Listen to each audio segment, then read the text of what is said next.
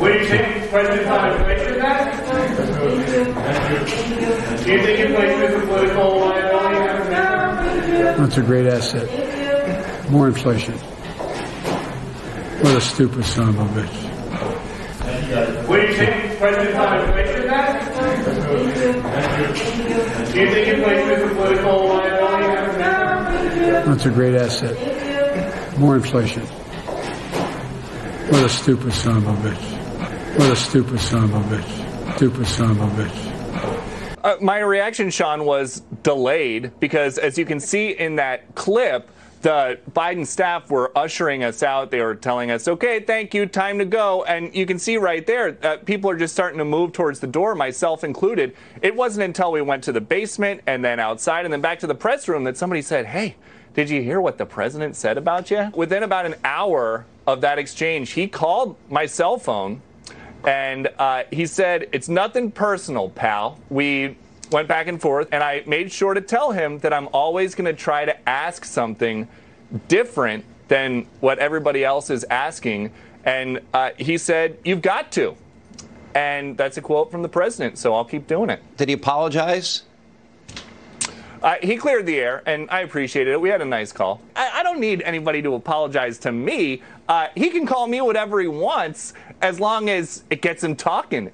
You always ask me the nicest questions. None of them make a lot of sense to me, but well, let's try. Fire away. Come on. A new year. Why are you trying so hard in your first year to pull the country so far to the left? Well, I'm not. You guys have been trying to convince me that I am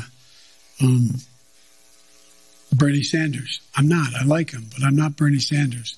I'm not a socialist. Mr. President, are you going to be... First of all, Mr. President, your voice sounds a little different. Are you okay? I'm okay. I have a test every day to see a COVID test.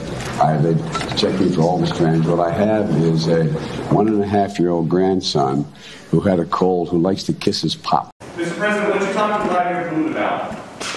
You. Mr. President, you said if you were fully vaccinated, you no longer need to wear a mask. And it seems...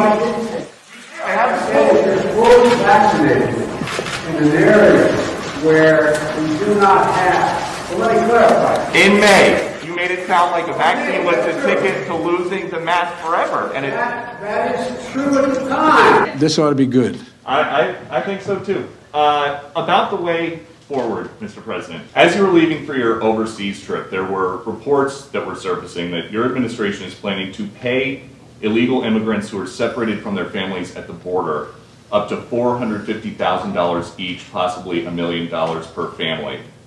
Do you think that that might incentivize more people to come over illegally? If you guys keep sending that garbage out, yeah, but it's not true. So this is a garbage report? Yeah. Okay, so $450,000 per person. Is that what you're saying? That was separated from a family member at the border under the last administration.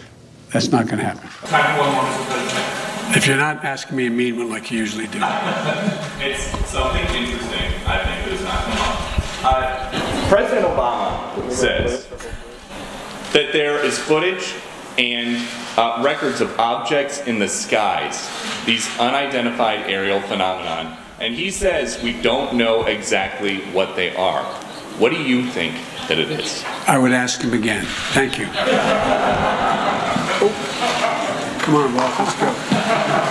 Wait. Let me take the one question from the most interesting guy that I know in the press. That's you.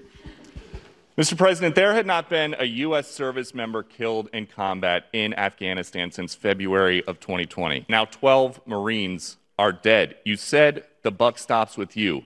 Do you bear any responsibility for the way that things have unfolded in the last 2 weeks? I bear responsibility for fundamentally all that's happened.